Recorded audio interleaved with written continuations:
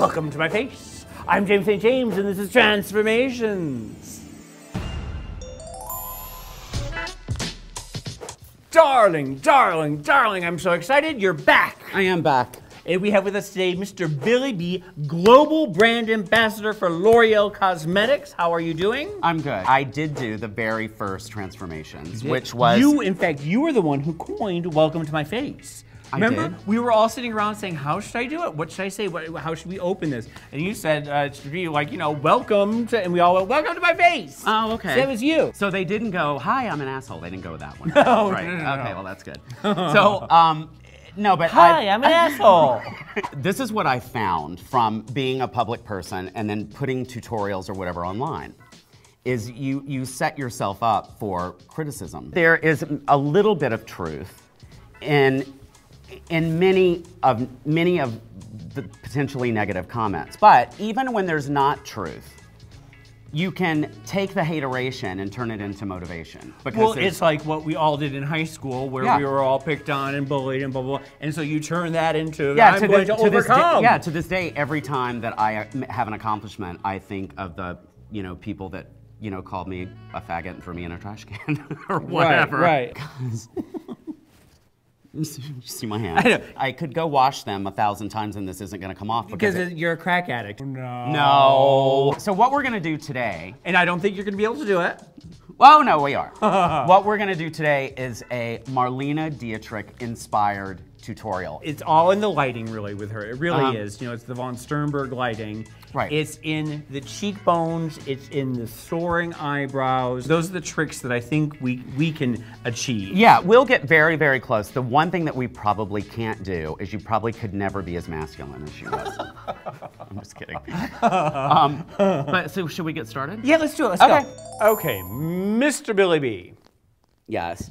Quit smoking your crack over there. First, we erase the face. Erase the face. Because of the time that Marlene Dietrich lived, most of our perception of her is in black and white. I want you to look pretty in black and white and color, so I'm gonna do it for color and then just sort of explain the way it would look in black and white. For instance, red photographs as like a medium gray. So if I want your lips to be really, really intense, I would actually do them black if it was going to be photographed in black and white. Gotcha?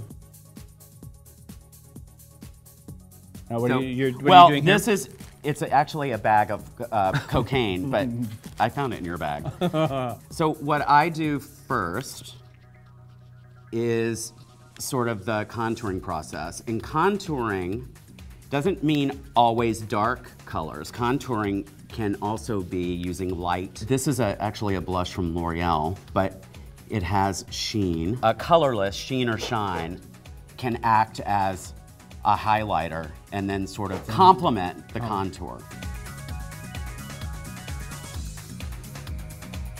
I'm gonna bring a little bit down the bridge of your nose. And if you've ever watched a Kim Kardashian tutorial, this is how supposedly every real girl's makeup starts too. Yeah. I always start with sort of lighter colors and build into the darker color. I think it enables sort of the blending process, and also it sort of gives you a safety net.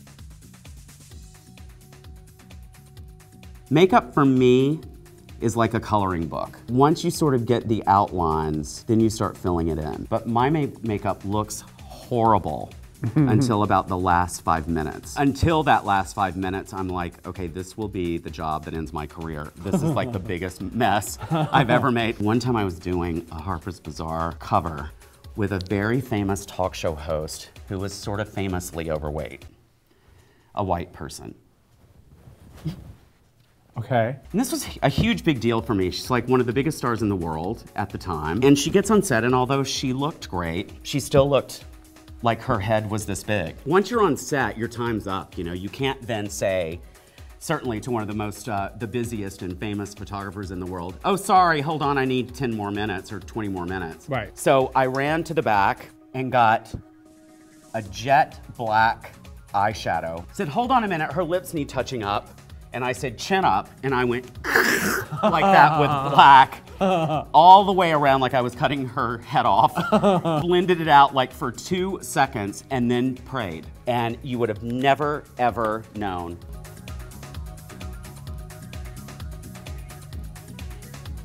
people do false eyelashes the very last thing. I was gonna say, are we almost done? You're putting the lashes No, on. no, we're not. But the lashes can be a great indicator of where tool you are. for that. Yeah. And this kind of look, there's not a lot to it. It's a lip and a lash. That's really the look. Instead of using one big pair of lashes, I create my own lash, basically. I cut them up and change them, use pieces of one and pieces of another. The goal is just to look the best version of yourself. Yeah. I mean, this is just the best version of you.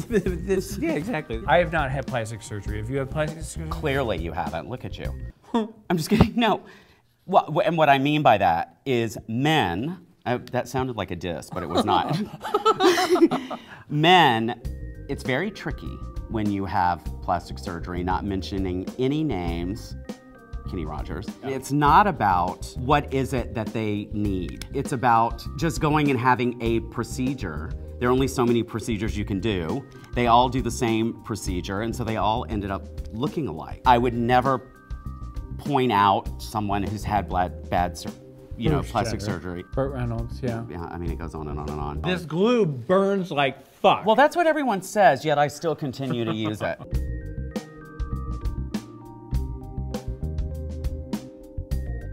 Are you starting to feel German, like a German lesbian? I have all. Start practicing being masculine in that sitting position.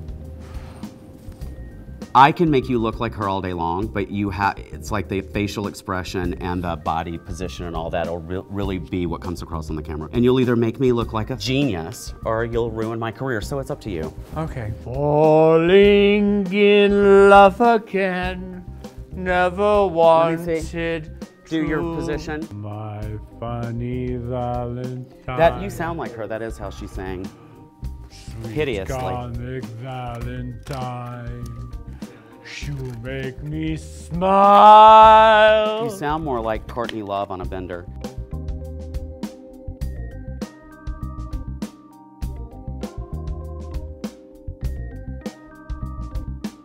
Do your Marlena look.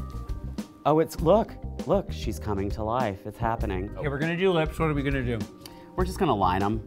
That's what we're gonna do. Oh, okay. Is there a special 30s style lip that? Thin. It was more of a bowed shape. And it tended to be very defined here. And depending on the actress, it was either really deep or really shallow. Now it's however you can possibly do it, whether it's overdrawing or lip plumpers and all that, it's exactly the opposite.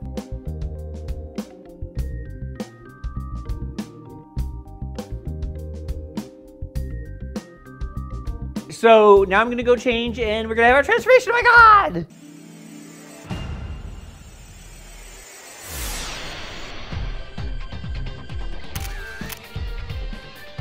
Bring me a mirror. Bring me Barbara Stanwyck's pussy.